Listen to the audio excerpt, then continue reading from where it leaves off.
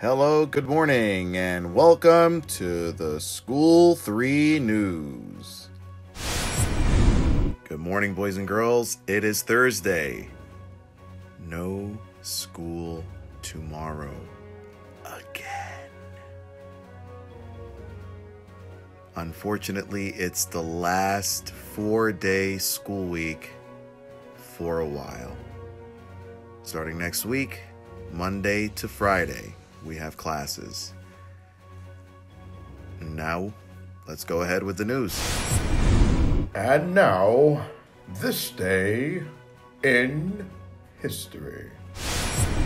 This day in history, 1564, William Shakespeare was born. One of the greatest, most accomplished playwrights ever. His plays have been acted out in many countries, many different languages for hundreds of years. Some have even become movies. Romeo and Juliet, Midsummer Night's Dream, just to name a few. Apart from this day in history, it is also National Talk Like Shakespeare Day. So, valorous morning, School 3. The present day is National Talketh Liketh Shakespeare Day. I desire thee hast a most wondrous day. It's National Lost Dogs Awareness Day. I'm lost. Help. I'm a lost dog too. Help me find my home. I'm a lost dog too. Help.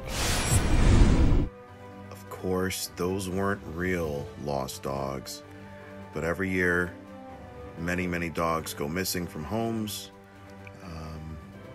and so it's important to raise awareness on that, because it's tough to lose a pet, but it's great when you can find your lost pet and be reunited.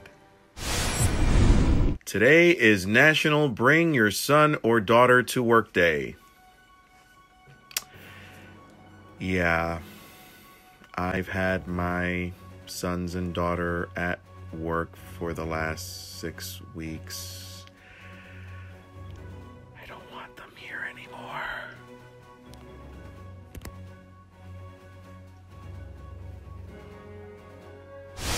And now with the weather, 42 degrees right now, and it is cloudy. We're going to get a little bit of rain today. But in the afternoon, it should clear up. So if you feel like going out, it's going to be about 51, 52 degrees. Probably a little wet from the rain this morning, but still nice enough, I think, to at least get a little bit of fresh air out there.